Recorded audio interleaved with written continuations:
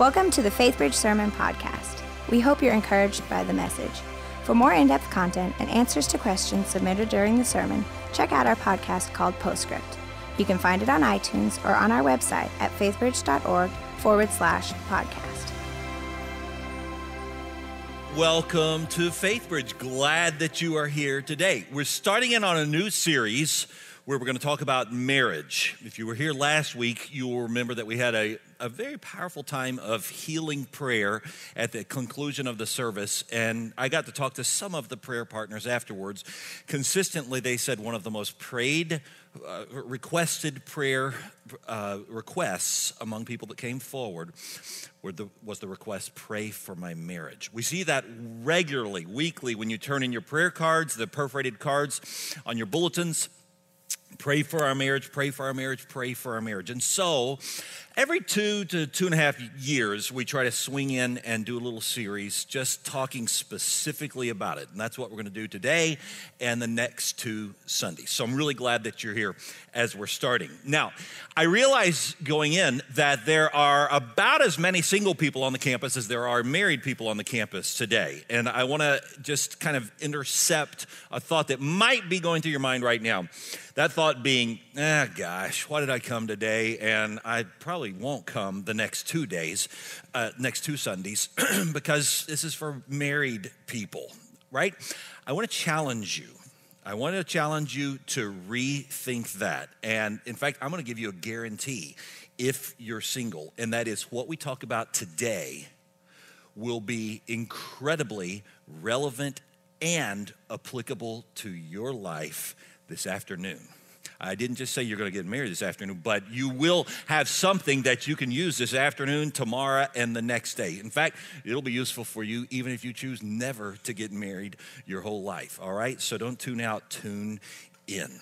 Now, people tend to ask the deepest questions about marriage, not on the front end. On the front end, that's when everything's happy. That's when everything is blissful. When they're newlyweds, that's not when they're asking the deep questions. They ask the deep questions when they're in the deep weeds and when they're up to their eyeballs in frustration. That tends to be when couples begin to ask questions all the time about who is this person. Used to just seem like we just understood each other. We communicated so naturally together. There was just this attraction and magnetism and chemistry. And it was just like we knew each other before we even met each other. And it just fit together so perfectly. And then we got married. And after a little while, it was like, who is this stranger? That's what consistently we see to happen. You go down the pike a little bit further, and you begin to see something else that begins to slip into people's minds. And that is this thought, maybe I married the wrong person. Maybe I married the wrong one. Now I want to identify a huge myth that's gliding along the subterranean of your soul if you've ever thought that, okay? Here's the myth. The myth is it shouldn't be this hard. Marriage just shouldn't be this difficult. That's the myth. It just shouldn't be this hard. You ever thought that? It shouldn't be this hard. You ever thought that to yourself? Sure you have. All of us have thought that from time to time, right?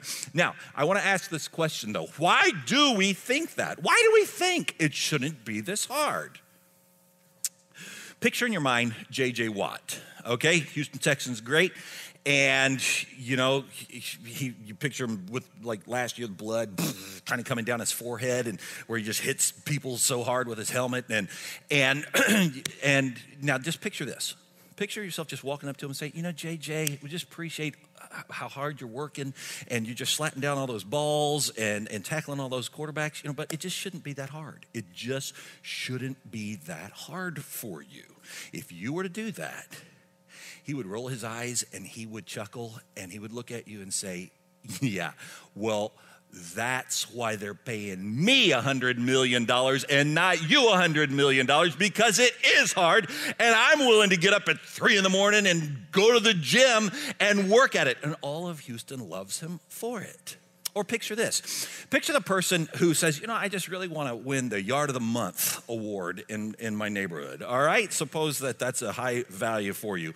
But suppose also that person says, but I'm not going to mow, I'm not going to weed, I'm not going to garden, I'm not going to water, I'm not going to fertilize, I'm not going to do any of that. I just want to win the award. Just bring it on. Give it to me.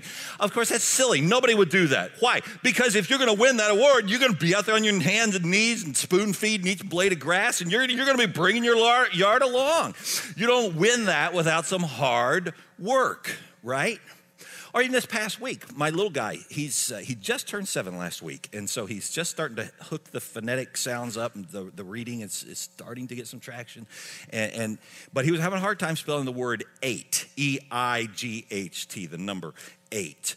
And he was so frustrated because we kept saying 8, and he would spell it wrong. And I said, no, not that. And then he'd say to you, finally, after 4 or 5 times, he was just so exasperated, he flung himself into the sofa, and he says, I don't care how to spell the number 8 anyways, I'll just spell it like this. And I heard Suzanne say to him, honey, I know it's hard now, but trust me, someday you're going to be really glad you learned how to spell the number 8.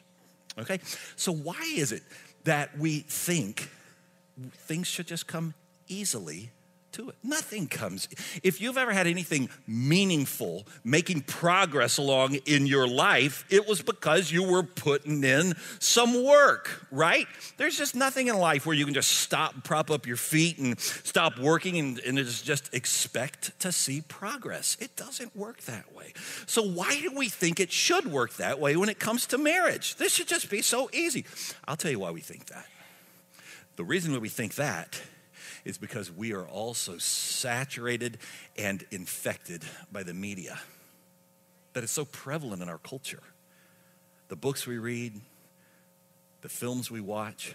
You just look at all you got to do is just watch a 2-hour film, and they get it all worked out, and it's happy, and it's easy, and it's romantic, and I'll take one of those. That's what I want. That's what we do, right? And yet, if you were to get back just a little bit in history, just were to go back 100 years, let's just say 1914, and any time earlier than that, you know what you would find? You would find, wow, culture has really embraced a superficiality in the last 100 years, really the last 50 particularly, that is hard to measure. Because you go back 100 years, and what you would find is that people knew back then, of course marriage is hard. Of course it's going to be difficult. Of course it'll have some great highs, it'll be wonderful, but there'll be some great painful lows as well. In fact, in a day where there was inferior medicine and no antibiotics, and people got married pretty well knowing, maybe one or maybe even 2 of our kids may even die. They just signed up knowing that's just going to be part of it. They knew marriage was going to mean sacrificing for one's spouse and one's children and one's community and the world. But they just thought back then, well, of course it is. That's normal. That's the noble way to live. What could be nobler than living out our lives with that type of sacrifice for our families and for our communities? But not today. People today, we pick up this totally different message, and it should just be easy. We say to ourselves, it's a myth, and we have bought it. We swallowed it. Hook, line, and sinker. We've fallen for it. In fact, I was just pondering, what if, I just wondered, obviously can't do it, but what if we could just bring some people up here from a previous generation, and they could live again and talk to us about marriage for just a few minutes?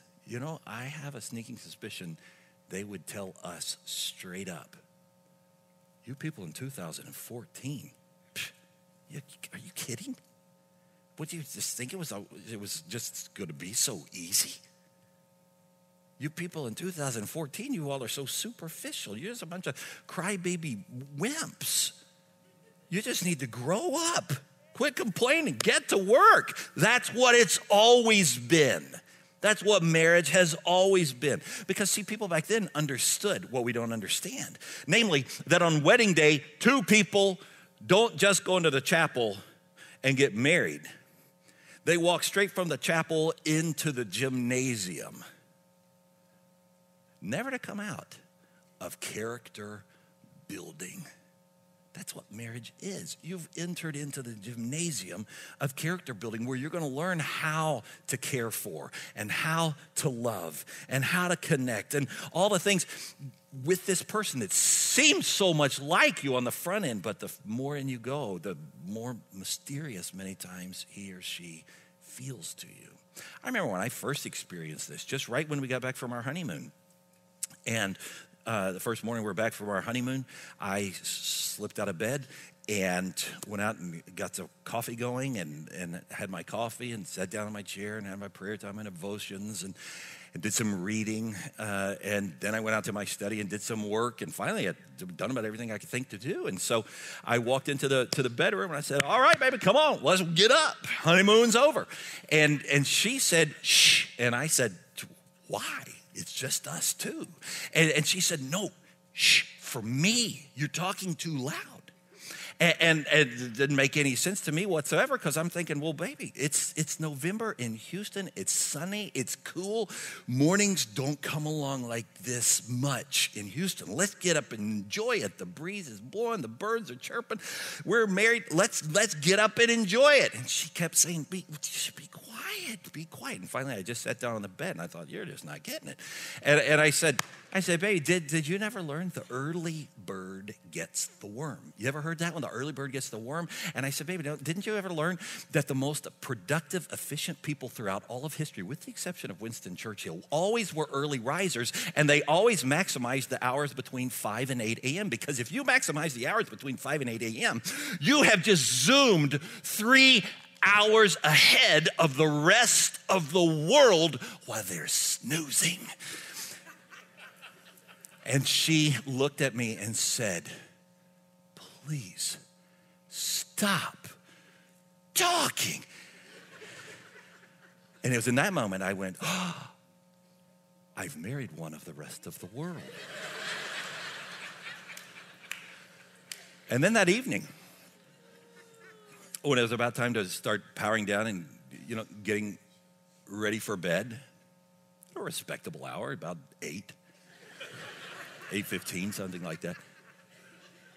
She started talking, and she started telling me all these things. Oh, I've looked forward all day. I was going to tell you this and this, and blah, blah, blah. She was telling me all these things, and I'm brushing my teeth, and I'm just feeling kind of tired, and so I'm lying down in bed, but I'm still trying to tune in because I want to be a good husband because I'm a new husband. I want to be a good husband. And so I'm acting like I'm really interested and hanging in there as she's telling her stories. But finally, I wasn't really interested. I was feeling kind of woozy and discombobulated. And finally, I said something to her about Chinese water torture. And then she started crying and she started saying, I waited 30 years to have this, to be married to an uncaring husband. And I said, no, I'm tremendously caring. You got one of the good guys right here. Just let me prove it to you in the morning. We've been going, I still have not got her fixed. We've been at it for years, and she hadn't fixed me either. So we go into marriage, don't we, with these ideas of how we're just going to glide into it so easily. And then we find out, it's not that easy. Sometimes we feel like, my gosh, this person is crazy that I'm married to. Now, let me tell you why marriage is hard work. Here's why it's hard work. Here's why it's not easy. Here's why we got to just shoot holes through that myth that it should be easy. Here's why. Because whenever you take two people and you marry them together and you put them under the same roof, you can be absolutely, totally certain that both of those two people are positively, undeniably sinners. They both are. And what happens when you take two people who are undeniably sinful, and you put them under the same roof, and you say, now you two just get along well, they're together. It's inevitable. They're going to say things that are hurtful and confusing to the other person. They're going to do things that are hurtful and confusing to the other person, right? They're going to disappoint the other person. They're going to let the other person, you're going to get aware of the fact she's not as perfect as I once thought. He's not as perfect as I once thought. In fact, I think he's a sinner. I think she's a sinner. You're going to get to realize that. And see, Satan comes along, who's always been in the business of stealing, killing, and destroying, and he would love nothing more than to fan the flames of those thoughts, bringing people in their minds to a point of utter despair and the certainty deep within their soul, this thing is only going one direction. It's going down, down, down. It's just going to get worse. That's what the devil has always been in the business of trying to get married people to think. So is there hope? Absolutely there's hope. The God of the universe, can the God of the universe bring transformation? Yes. Can the same Jesus who turned water into wine come along and do a miracle in a marriage? Yes. In fact, we get the front row view, those of us who work around it. I've got to see it happen time and time again. And I'm telling you, there are few things as inspiring than seeing two people who are really about at wit's end and they're unraveling in their marriage, but then they wake up and they realize, wow, this is hard. And they say, we're going to have to work on this, just like we have to work on our parenting, just like we're going to have to work on our gardening, just like we're going to have to work on our budgeting, just like we're going to have to work on anything. And they realize that and they roll up their sleeves and they start to work on it. And I've got to see personally hundreds of marriages that have moved from the bitterest of juice to the sweetest of honey because two people said, we're going to work on this. Is transformation possible? Absolutely it is. You say, all right, well then how do we get there? Well, you'll need to come back the next 2 Sundays, all right? So, not really. Well, kind of really, because there's no way that we can really cover everything that we want to cover in just this morning. So I do hope that you'll be back the next 2 weeks. But I'm going to give you one thought for today. Just one thought, simple sermon. If though you'll let your mind really metabolize this thought, I'm telling you, it will blow your mind and it will change your marriage. If you'll let this one sink in. Before doing so, though, let me give credit where credit is due. Gary Thomas is a friend of Faithbridge. He's a writer and a speaker, an author, and he has been, he's preached here at Faithbridge several times over the years, and he's led several training events with our staff as well. And several years ago, Lisa and he moved from the Pacific Northwest to Houston. And so Suzanne and I have actually had the good fortune of just becoming friends and pals with Gary and Lisa, getting to know them on a personal level. Well, a few months ago, we were talking and he said, I'm writing a new book on marriage. Now, first, I should tell you, he has already written the gold standard on parenting and the gold standard on marriage. In fact, if you don't have sacred parenting or sacred marriage, you do not have what most in Christian circles consider kind of the gold standard for parenting and marriage. So he's saying, I'm writing another book on marriage. I'm like, you're kidding me. You got more? And the other one was so good. And he said, I do. I said, well, send it to me, would you? I want to read your draft.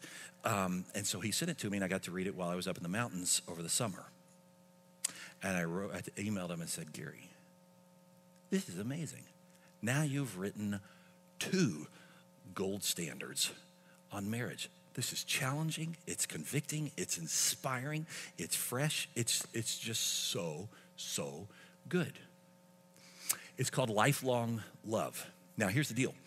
It doesn't release until October 1st, but we were able to work out a deal with the publisher, and they shipped to us 5 boxes that arrived 2 or 3 days ago.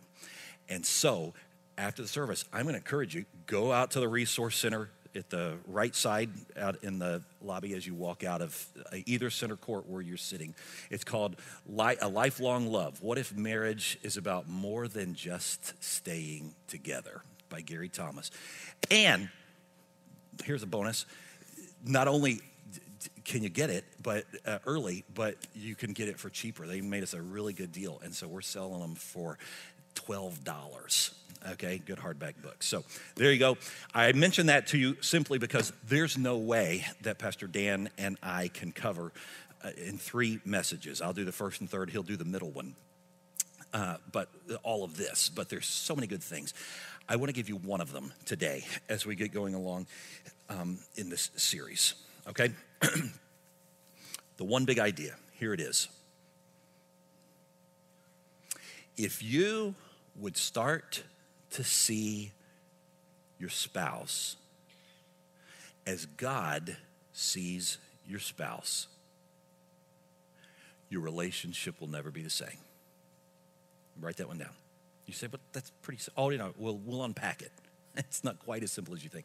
If you would start to see your spouse as God sees your spouse, your relationship will never be the same. Here's the text, the biblical text. It's a 1-verse sermon. 1 John 3:1. See what kind of love the Father has lavished upon us, that we should be called the children of God. And that is what we are. Gary writes, when I was a young husband, during an intense time of prayer, I sensed God telling me very directly that Lisa wasn't just my wife, but she was also his daughter, and that I was to treat her accordingly. It was an intense application of 1 John 3:1. There's a gal in our church, her name is Kathleen, and a year or so ago, Suzanne and I realized that we had a little predicament. One of our kids needed to be on this side of the city, and the other kid needed to be on this side of the city at different times, and all of that. And I'm here at church working during the days, and Suzanne can't be 2 places at once. And so we said, Kathleen, could we give you a little moonlighting job, and you just help us get the kids where they need to be at the right place at the right time and all that? And she said, yeah, sure, I'd be glad to do that. Well, it was just a solution to a problem when it started, but it didn't take very long before I noticed something. I noticed that the kids started quoting Kathleen. They said, well, Kathleen said this, and Kathleen said that. And they would tell stories that she was relaying from her own life experiences. And it didn't take very long before I realized, wait a second, she's not just doing a little carpool for us. She's really investing in my kids. She's listening to their stories and laughing at their things and being serious about other things and speaking truth into their lives and into their souls and illustrating it with her own experiences from her childhood and lessons that she learned along the way. And I began to hear them refer to her as Aunt Kathleen. So now we call her Aunt Kathleen in our home. And oftentimes she'd also stop and she'd get them, an ice cream or a little treat or something like that. And then sometimes she'll even come inside and play video games with them for, 10 or 15 minutes before she has to leave, which I really like because I'm not very good at video games. And frankly, I'm not very interested in getting very good at video games. And so the other night, Suzanne and I were just talking about how, what a blessing Kathleen is to our family. What started as a simple little carpooling sort of solution is become very personal. And she loves my kids. And she cares for them. And I said to Suzanne when we were alone, when we were talking about it the other night, I said, how much are you giving her, by the way? And she said, well, we give her this much every week. And I found myself saying, oh, we could do better to give her more than that. Now, why did I find myself saying, give her more than that. Because I'm just like you are as a parent. I love my kids. And anybody who comes along and they love my kids too, I'm telling you what, I'm going to love them. You can't even put a price on that when somebody cares about your kid, right? And we were just reflecting on it. She loves our kids. And she cares for them. Give her more. Give her, because it's the only way we can express thanks to her for doing more than just transportation.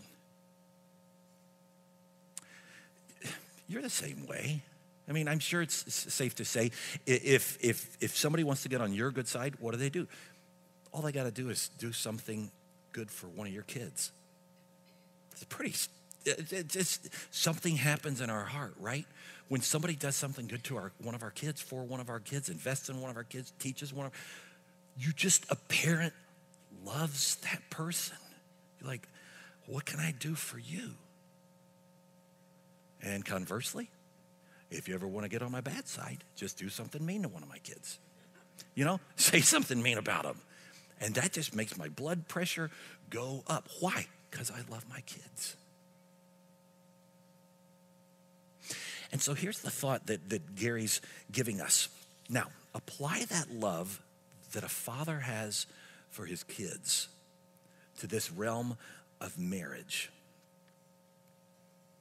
The compelling thought that he offers early on in the book is when you realize that you're married to one of God's kids, it will change everything. Just think, men, what would happen if you could realize you actually married one of God's daughters? Wives, what could happen if you realize you married one of God's sons? It's true. Behold, what manner of love is the Father has lavished upon us that we would be called the sons and daughters of God. See, once you frame it that way, everything about how you view your marriage, it will start to change. Suddenly your marriage is not just any longer about the two of us in this room. No, there's a third one in this room. That's your heavenly Father and your heavenly father-in-law. There's an interested third party, you see. So one of my greatest forms of worship to the Lord for the rest of my life is figuring out how do I honor him by taking care of one of his daughters whose name is Suzanne, my wife. Because in his mind, she'll always be one of his little girls. See, we often contemplate the fatherhood of God. That's a foundational doctrine in Christian theology, of course, the fatherhood of God. But if you want to change your marriage, draw that analogy just a step further and spend some time meditating on God as father-in-law as well. This doesn't lessen the direct connection that you have with your heavenly Father. It only broadens the breadth of it. It just makes it bigger, and just to think of it, wow. Not only is he my father, but he's also my father-in-law because he created her. He created him as well. And so when I disrespect or am condescending to my wife or mistreat her in any way, I'm not making her my heavenly father-in-law very happy. Ponder this, men. This thought will bring to life in a new way that you've never thought of it. 1 Peter 3:7. You remember that verse where Peter's talking about marriage and he's saying, in the same way, you husbands, you must give honor to your wives, treat your wife with understanding as you live together. She may be weaker than you are, but she is your equal partner in God's gift of new life. Treat her as you should, so your prayers will not be hindered. You ever thought about that? It's so instinctive for many of us. Say, I need to pray for a happier marriage. No, maybe you need to work on a marriage so that your prayers will be heard, so your prayers won't be hindered. See? when I'm actively caring for my wife and loving her and seeking opportunities to showcase her beauty to others, I am pleasing my father-in-law on about as high a level as he can be pleased. And I'll tell you one other thing that this mindset will do for you. If you can begin to wrap your mind around this concept, worship of God as father-in-law will help keep your heart soft. And it will encourage you to move from being the prosecuting attorney to the defense counselor. Let me explain.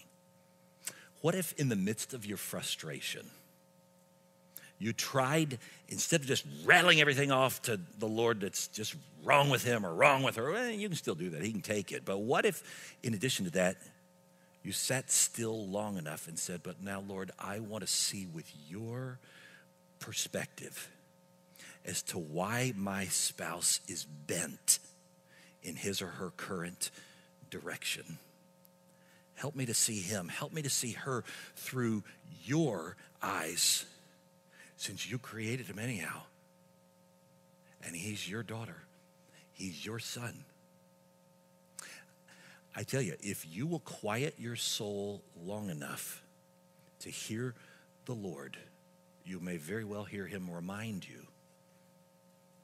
Yeah, this is kind of tied into when her daddy walked away from the family when she was still just a little girl. I hadn't thought about that in a long time. Or you may hear him say, yeah, this is probably kind of related to his perfectionistic mom, who always was nitpicking every little fault, highlighting every little error, mistake he ever made.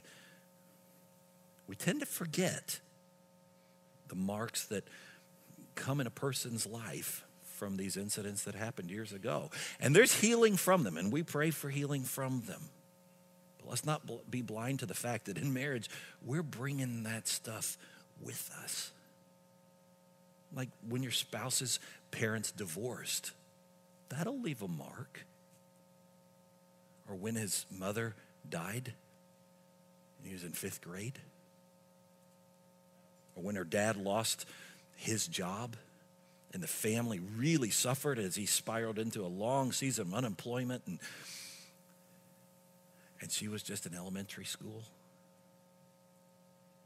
Just quiet your soul long enough and ask, Lord, would you please help me to see through your eyes? Why is my wife the way she is? Why is my husband the way he is? This is the journey that marriage calls us to. It's hard work. Yes, it is. But it's a journey that we're called to, seeking to understand and to empathize and to become a redemptive partner, a teammate, not an opponent, not a prosecuting attorney against this person that we know so well and who knows us so well. Have you noticed we so readily receive the gospel for ourselves? You know, we like the fact that while we were yet sinners, Christ died for us. And when we say us, we mean me. I like the thought that he looked down upon me in my sinfulness and that he sent his only son into this world and said, you'll not be able to fix your own predicament of sin and fallenness. And so Jesus comes into the world. He lives the perfect life I couldn't live, and he died the death I deserved, and he was resurrected from the grave, giving me hope. Oh, I like that when it applies to me. But have you ever noticed in marriage how slow we are to also realize, that while my wife was still a sinner, Christ died for her. While my husband was still a sinner, Christ died for him. We're slow to apply it that way, aren't we? We tend to, and you realize what we're doing when we do that is we're sort of trying to sort of co-opt God onto our side. He sees it my way, right? He loves me a little bit more than you. That's what you're doing, really. If you break it down, that's exactly what you're doing. Sort of like when I was a kid, I remember at Christmas time, typically our family, there was 4 in my family. I had a little sister, a younger sister, and typically at the end of Christmas gift exchange and all, Dad would reach up into the tree and say, "Oh, I still see the 2 little envelopes here." And he'd pull the envelopes out, and there was usually a little money in there for me and a little bit for my sister. And I remember one time she went first, and she opened up the envelope and pulls out a $100 bill, maybe something like that. $100? Wow, Mom, Dad, thank you so much. She was doing all the right things, and I was feeling a little bit like a pill. And so I opened up my envelope and said, $1,000, which of course it wasn't. It was $100, just like her. And then I said, "I always knew you loved me a little bit more." And of course the family was laughing, and they knew I was just being silly. But this is what I'm afraid that many of us do in marriage. We're saying, me and the Father, we pity you, about your spouse. And we fail to realize, no, he's your father-in-law as well as your father. Is it too much then for the Lord to ask us to treat our spouses, his sons and daughters, with the same grace that we've received? Now, I want to put one little parenthetical caveat here before we wrap up, just to be clear, because I would not want, particularly after the whole incident with the Baltimore Ravens and everything in the news this week, I would not want any person here to misinterpret what I'm saying in such a way as to explain away abusive behavior, okay? That is not excusable. And in fact, I will go so far as to say that in a crowd this size, there might well be that happening in a handful of situations. This probably is not the sermon that you need. We probably need to have a talk off on the side of a different kind of nature, okay? Nor am I saying in this message in any way, am I negating the very real need in every marriage for truth-telling, for honest talk, for moments of real confrontation. I'm not saying just sweep those under, well, I just won't say it. No. There still has to be honest confrontation and truth telling. Nor am I minimizing the need for counselors, psychologists, and sometimes medication, okay? So don't hear me to be saying something, or he doesn't understand art. No, I do. But I do think with those caveats sort of set aside, and particularly the abusive one, which gets a category of its own, what we're talking about here is absolutely applicable for all of our lives, for all of our marriages. So what does it mean? Here's what it means. If you're a woman and you married a man dreaming of late, soul-filled discussions and pillow talk, and all you got was a husband who's drooling on his pillow at night, here's how you apply this message. You can take your frustrations to the Lord. He's plenty big enough to handle it. Get your journal out and write every mean thing you need to write. But don't close your journal until you sit quietly and say, "Now, Lord, speak to me. I've told you everything I'm feeling. But now I'm going to let you speak to my heart, because I know that you are his father as well. You're my father-in-law. What do I need to understand from your perspective as I seek to move forward in being the wife that you brought me into his life to be?" Husbands, what about if for you got married and you dreamed of just sort of happy and easy and was just going to come, and you found out, my gosh, she nags a lot and it drives me crazy. Or maybe there was illness in your future and cancer or something, and you find yourself thinking, I did not sign up for this. This is not what. Picture your father-in-law in heaven, your heavenly father-in-law. The day that you were married, beaming from heaven, smiling, clapping, and saying on that day, "You don't know what's going to come in the years ahead, but I do. And you're just the right man to be with her, to care for her, to love her, to stay with her through it all, I'm so glad that you two are being married this day. I'm telling you, it will change everything if you begin to think of it this way. Now, I mentioned when I started, this message would be relevant for you if you're single. Let me explain to you why. Well, let me quote somebody on our staff when I was sharing these thoughts with our staff earlier in the week. And we were doing our debrief afterwards, and they were talking to me.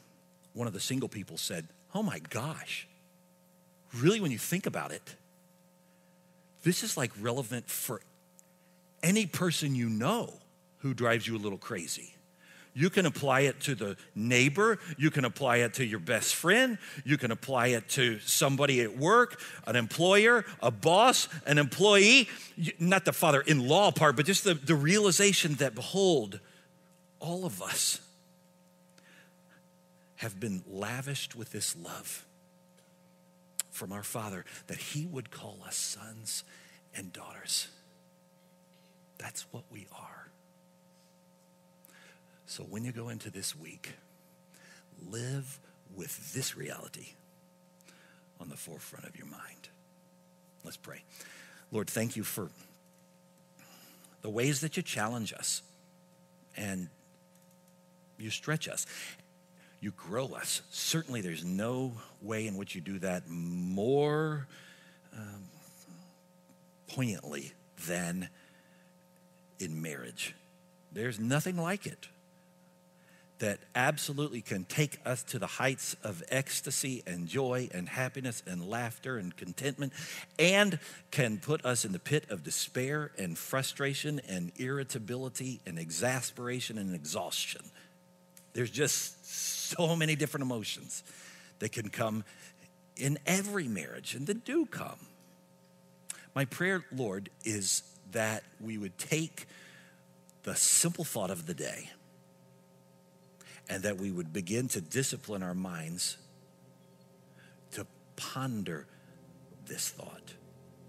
And as it soaks in and as we metabolize it, that our actions, our words, even our instinctive thoughts would bear witness to the fact we're looking at this in a little bit more of a mature way than we ever did before. Forgive us, God, for seeing everything always through our own eyes, for being so selfish, for being so crybaby, for being so, it should be easy and it's all his fault, it's all her fault. Forgive us, Lord. Help us as we move further into this series to open up our hearts, to soften our hearts and our minds to the reality that your gospel, your good news, was for all of us. And help us to handle one another with that in mind. In Jesus' name, amen.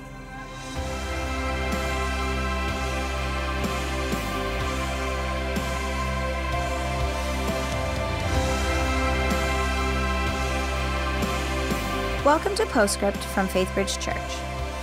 Here we hope to answer your questions and help you dig deeper into the message by sitting down with the teacher of the day.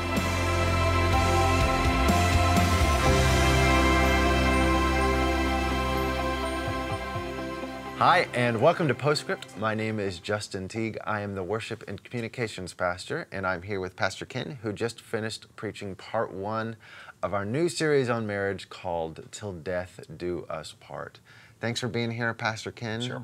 We got a lot of Postscript questions that came in. Thanks to those who sent those in. Right off the bat, a couple of them came in and we're asking you to clarify what you mean by children of God. They've been taught that there is 2 different kinds or 1 different kind. Yeah, sure. Who is a child of God exactly? Right. Are we all children of God? Right. So I think the simplest way to go at it is to say plainly, everybody's a child of God by creation. If you've ever known a human being, God had some role in their coming into this world. So everybody's a child of God by creation. Who's a child of God by recreation? Well, that's where the gospel comes in, that we celebrate as followers of Jesus Christ. The whole concept that God loved us enough that he would come to this earth, live the perfect life, die the death that we deserved, rise from the dead, that we could be recreated by faith. And so And really, that is the trajectory of 1 John, is the child of God by recreation. I didn't go into all of that, and I don't think we're doing a disservice or an injustice textually to say, yeah, but this concept of the father-in-law, that really applies to anybody. Certainly it is consistent with a passage I'm thinking of in 1 Peter, where the wife is, Peter's talking to wives. What do you do if your husband's not a believer? Well, don't pack up and leave. Don't divorce him. Love him. Stay faithful to him. And maybe your winsome witness will bring him to faith. So I think it's not asking too much to push that word picture that Gary gives us in the book of the father-in-law, and just to realize, okay, everybody is a child of God by creation. And it won't do us any, let's put it positively, it'll only help us to conduct ourselves in every interaction pondering that reality. That's great. Now, this analogy actually came out of Gary Thomas's book that right. we're preaching from. Yeah. That you're preaching. No, I'm not. I'm preaching. Lifelong Love, Dan. that's in the Resource Center. You were telling me before there's a couple illustrations actually connected with father-in-law analogy that you just didn't have time to talk about today in the sermon. Sure. Well, a very touching one from his own life. He tells the story of how this concept, the picture of God as father-in-law, really just came to life for him. He reflected on how years ago, I think he and Lisa had been married at least 20 years when this had happened. He recalled his rehearsal dinner, and his father was teary-eyed and expressing gratitude for how wonderful a man that his daughter was going to marry, and all of those warm sorts of things. Well, roll it forward 20 years, and his father-in-law, Bill, was on his deathbed of some sort of terminal illness, as I recall. And Gary says it was a very tender moment. We were talking, and he said, Gary, just at this point, pray for me to go on. It is well with my soul. And he trusted the Lord, and he knew the Lord and everything. He said, I just am ready. And Gary wrote about how in that moment he said to his father-in-law, Bill, I just want you to know that what I committed to 20 years ago, you can still count on. I will always be here for Lisa. I'm going to be a faithful husband. I'll be caring for her and loving her and everything. And so you can check off your list of worries that you need to be concerned about her, as he was getting ready to finish up life on this side. And I just found it very touching as Gary sort of told that story using sort of bookends of the 20 years, the rehearsal dinner and then the deathbed. It's powerful. It is a powerful illustration. It's touching. It can also be, it can be painful for someone who is single or divorced. Sure. And then there are other people who might be saying, okay, now when are you going to talk about in-laws or sex or money and debt and things like that? Right. And even one other one, when you were rattling those off, I was thinking about the spiritual mismatches that are in the congregation. People, you got one Christian and one non-believer, and they write in cards, how do I do this as well? So what we did, knowing that we only have 3 weeks and you can't cover everything in every single series, and so what we did is we loaded up onto the website, faithbridge.org / I think it's the sermon link, or is it the marriage? It's /marriage. /marriage. And that way you can actually get some of the messages that we've done on those very things. How do I survive a spiritual mismatch if my spouse isn't a believer? What about divorce? What about singleness? Talk to me in my singleness. What about sex in our marriage, and how should that work? And what about in-laws and how navigating it? Finances, that's another one that marriages struggle with a lot of times. So we just tried to go back and load up a lot of good things, knowing there's no way we can cover all those in this series. Great. What are we covering? We got 2 more great sermons coming up. What's coming up next Sunday? Well, let's talk about next Sunday. Pastor Dan will take the baton next Sunday, and he's going to go in a very practical direction, and he's going to talk with us about perseverance. How do we persevere in this thing called marriage? Awesome. Thank you, Pastor Ken, for joining us for another Postscript. And thank you for joining us for another Postscript. We'll see you back next week with Pastor Dan. Thanks for joining us for Postscript. Help us keep the podcast interactive by submitting your questions during the morning services. Learn more at faithbridge.org/postscript.